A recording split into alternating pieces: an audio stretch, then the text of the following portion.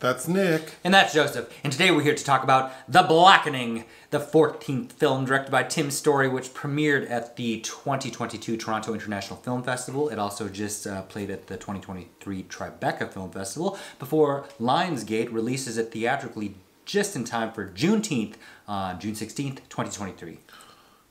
The director, what other films do I know from them? You know quite a few of his films, actually. His probably best revered film is his third, which was Barbershop. Oh, yes. Mm-hmm. My favorite is his reboot of Shaft from 2019. You do like that movie. Uh-huh. Well, I like all the Shafts, but I... Yes, he does. Go ahead. Tim Story's was a great surprise. He also did the first two Fantastic Four films, which I don't believe I've seen. He's done the two Think Like a Man films. He's done the Ride Along films, which with Ice Cube and Charlie Day. Taxi with Queen Latifah, which I believe is a remake of a French film. And then there is, his last was the Tom and Jerry with Chloe Grace Moretz. I had a really good time watching this movie. I did as well. Yeah. Yeah. The story, this is the IMDb description. 7 black friends go away for the weekend and end up trapped in a cabin with a killer who has a vendetta. Will their street smarts and knowledge of horror films help them stay alive? Probably not.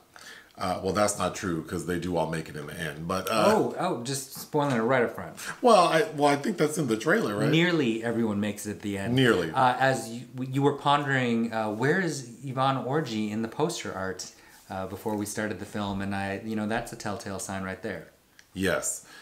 So this feels like if you mix scary movie with Scream, and then you said Saw. Saw gave me bodies, and you can even throw it references a little further back to people in a creepy house being killed off, a la Agatha Christie or House on Haunted Hill or 13 Ghosts, etc. Get Out vibes. Yep, Get Out. I thought of a few times too. But this is a comedy, to be sure. This is not a horror film. No. So check those expectations at the door, and if you do, I think you'll have a really good time. Yeah, I laughed a lot. I was shouting at the screen.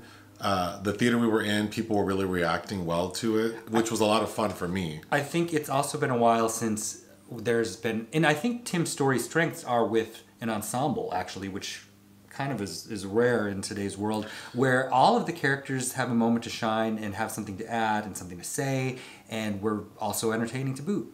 I really liked the central characters. Mm-hmm. They worked really well together. They were a lot of fun. So it was written by Tracy Oliver of Girls Trip and Harlem fame. She also is a barbershop alum because she wrote the last iteration of that in 2016. And then also Dewayne Perkins, who's in the Upshaws, which we're both fans of. Yep. And that he also stars in the film as the character named Dewayne.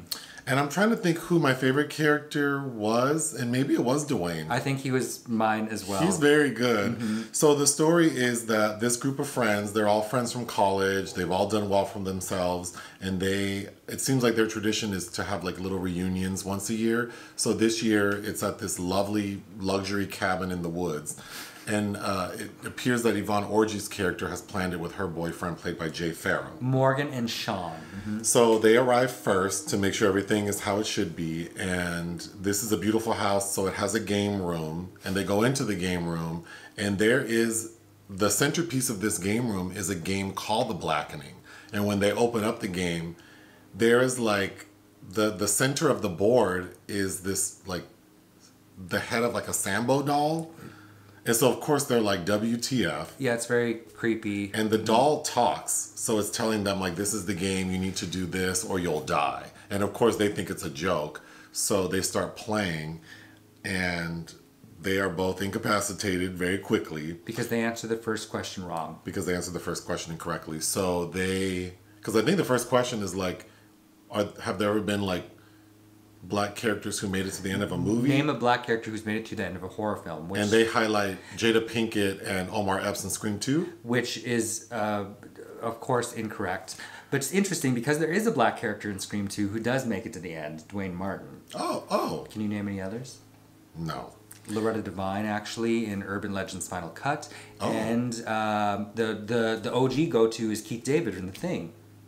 Oh, yes. Yeah. But the funny bit they have of bringing up Jada and Omar is Yvonne Orji and Jay Fair. She says, Morgan says something like, "Oh, but the studio couldn't afford to keep them to the end," and then they share this. And they look at each other like they can't afford to keep us here either. I thought that was really good. So then the credits happen, and then we cut to the remaining 6 friends showing up, and it's Juneteenth weekend. There's a little tension between the characters because Sinqua's character used to be in a relationship in college with Antoinette Robertson. Nnamdi and Lisa. And he cheated on her, so Dewayne is her bedrock, her best friend, so he doesn't like Sinqua's character. So there's a little tension there, but it's a smooth start because they start off playing spades.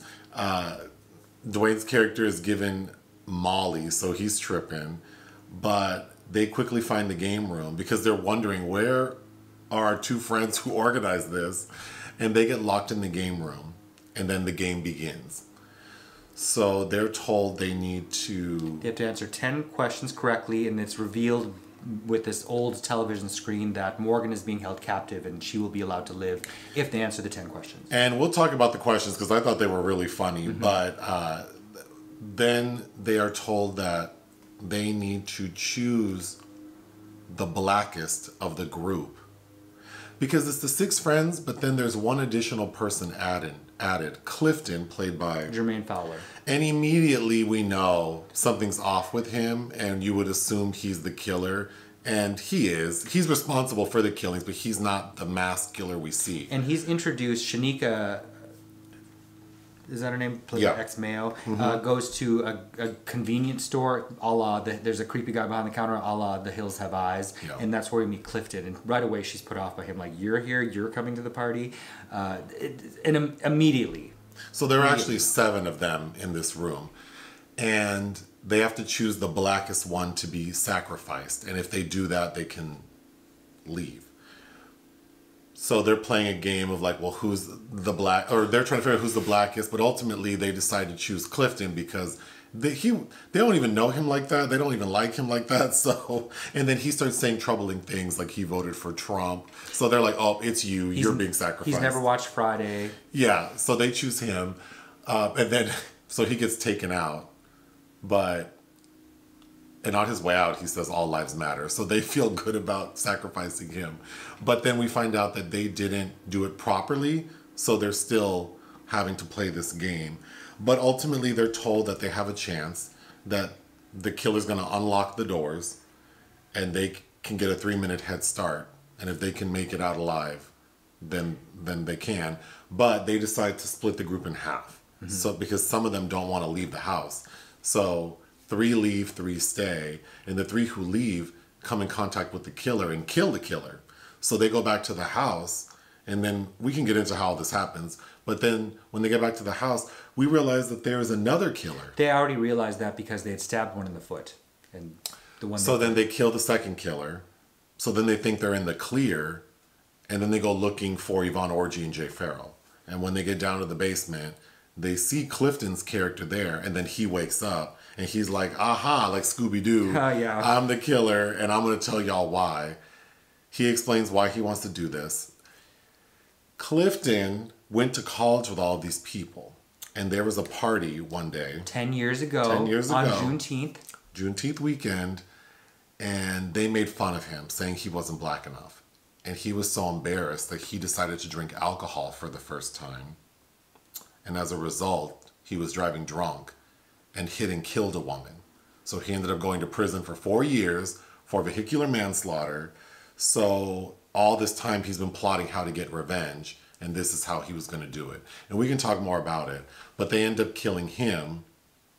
And then the end of the film is now these 6 black people who just had to kill like 3 people plus 2 more dead bodies in the house, or 3 more dead bodies. They're like, well, we can't call the police because if they show up, it's going to be a problem. So how do we get help here without us getting in trouble? They decide to call the fire department. I thought this was really funny, the end. They call the fire department, and then the fire department shows up and hits them with the hose. The end. Yeah, I thought this was a very strong comedy. I agree. I do think that the third act reveal, I wish it had allowed for something a little more intelligent with both the motivation for Clifton and also making it maybe not so frivolous a statement about colorism, if you will, because the film it's really playing like mirror, mirror on the wall, who's the blackest of them all, and then and that's what's interesting, the conversation they have when it comes down to it, when it feels like somebody might get a reprieve, because there's a biracial character, Allison, played by Byers of Empire, who they clown the whole time because she's got a white dad until it comes down to where it matters that she's black, and all of a sudden she's black. Yeah, there is some commentary that does work, but I agree. I feel like the third act was languid because the premise of why he's doing this, it just, I guess I'm fine accepting this is not like a serious horror film because I enjoyed it as a comedy, but I do think that it would have been nice to feel like the person responsible for what's happening actually, that there was some validity to it. Because Clifton's kind of annoying. So then as the audience, I was like, well, I can see why they clowned your ass back in the day because you are kind of whack. And then the fact that you're doing all of this because of that. Right. I mean, yes, you did kill a woman, but that's your fault. You were drinking and driving. Right. And then it's... how he organized it all seems impossible. Impossible. Once you start pulling at those strings, the premise seems to fall apart. But I mean, hey, I like this a hell of a lot more than something like Game Night. Because the two killers are twins. These Hills Have Eyes looking dudes who agreed to kill these 8 black people for $100 each. Mm-hmm. And then they're using like a cell phone, like a signal blocker. All of that was just a little too ridiculous for me. Which is very kind of like most dangerous game targeting black people. So going through my notes, the film opens with it saying that it's based on true events that never happened. That was funny. Again, Dewayne is so funny. So his character in the movie is supposed to be gay. And yeah, he has... I think... I really like Shanika. I think she's really funny. But Dewayne, him on Molly, and him doing his little dance was really cute. Sinqua is definitely like the literal and figurative straight man. He is, but he's got great screen presence. And after seeing him in Nanny, which I thought he was a standout in, and I didn't like the White Men Can't Jump remake, but he's definitely... I don't know. I like him, yeah. And then Melvin Gregg plays the character King. I thought he was really funny, and his character right away is making some like an alcoholic beverage, and we see him making it, which is basically Kool-Aid with like half of the decanter is sugar. Like just watching him put the sugar in, your teeth hurt. Watching the sugar. And when everyone tastes it, they're like, God damn. But his beverage is important because a couple of characters say, like, drinking all this sugar, you're going to get cramps. Mm-hmm. So towards the end of the film, when he's part of the group that leaves the house, when they come in contact with the killer, they're trying to swim across. Shanika's character wants to swim across the lake to get help. But King can't swim because he got shot in the arm twice with an arrow. So he decides to hide up in a tree. So the killer sees Shanika swimming and is shooting at her. So King decides to drop out of the tree like a koala bear. And then they realize that that killer can't fight. Like he cannot swing or kick. So King is whooping his ass until the cramps kick in from that damn Kool-Aid he made. I thought that was so funny. And then Shanika... her outfit that she's wearing is super cute, like when you see it like full on, but the silhouette of it looks like an 80s prom dress. So when she comes out of the water and all we see is her silhouette, she's bedraggled. Yeah. That was so good. Should we talk about the game? Okay, the board game questions. So they were so funny. They have questions like, I think the first question is like, who's Sojourner Truth? And then and it's like multiple choice, and one of the answers is she's Rosa Parks or something. Or no, she's Harriet Tubman. The best one was, what does NAACP stand for? That was good. Then they have them naming off like black inventors.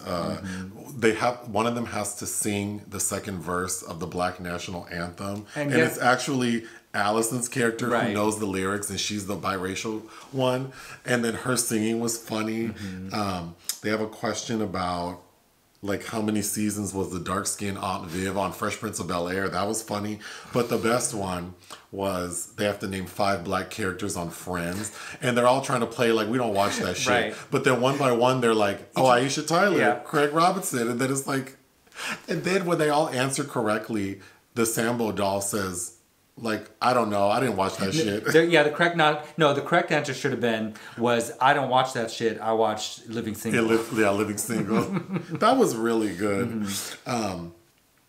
Then Allison, because Allison gets hurt and she asks for a painkiller because Shanika has already given Dewayne Molly.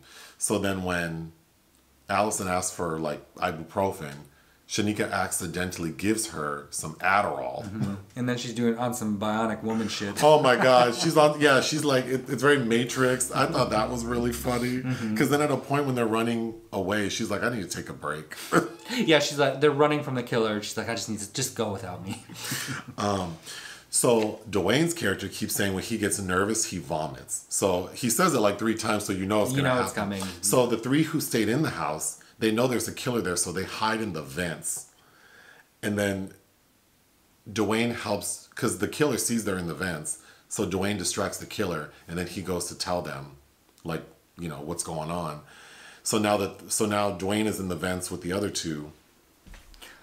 And the killer sees them, and right as he's about to shoot them with the arrow, Dewayne throws up on the killer. And this is right after it reveals another red herring, because there's the white park ranger, which I'm forgetting that man's name from. He was on the Drew Carey show. That's right. Who we as the audience we assume, you most definitely assume, but it turns out at the last minute that he was actually there to help. But he has one of those awkward interactions, like I'm one of the good ones. So it's Lisa who ends up killing the second killer, and she bludgeons him to death with a candlestick holder that they all make fun of her for. Like, you were supposed to grab a weapon and you grabbed this candlestick holder, but she bludgeons him. So she's covered in blood and tissue. So after she kills him, she kind of like makes up with Dewayne because they got into an argument about Sinqua's character. So she wants a hug from Dewayne. He's like, girl, I'm not hugging you with all this blood. So they start playing patty cake. So many funny moments. And then there's a couple Eddie Murphy references. You have Jay Pharoah doing his The Coming to America impression, which Jermaine Fowler was in the sequel to that as Murphy's kid. But Jermaine Fowler is Clifton is doing. It has to be an homage to Bowfinger. Yeah, and he did it really well. He did it very well. Speaking of Clifton, at the end when Clifton's like telling them like, I'm going to kill you all now that you know what my plan was, all of the characters, they've been sort of like talking telepathically. So then Dewayne and Allison and Sinqua's character are all talking, and then we find out that Clifton can also like hear what they're saying. I thought that was really funny. But overall, yeah, this is a super strong comedy to me. I would definitely recommend seeing it in a theater with people, bring friends, shout out the screen. I think that's what this is intended for. I think so. I think, you know, if you like something like Cabin in the Woods, which I don't think is a horror film in the least either, but is funny and has some similar beats, I think that... It also feels very black, which I love, and it's like unapologetically black. So I kind of love that maybe certain audiences might be uncomfortable with the film. Yeah. I would love to be a fly on the wall in some theaters in some cities in this country. I learned today that the casting director is Leah Daniels Butler. Who do you think she's related to? Not Lee Daniels. Lee Daniels Butler. That's his younger sister. I thought that when I saw her name come across. I did too. I'm like, Leah and Lee. That can't be. I know. Like, it can't be. But yeah, wow, apparently. Cool. What would you give this movie? 3.5. I think is fair. I thought it was very good. I would give it 3.5 out of 5. Hit the thanks button. Listen to our podcast. Bye.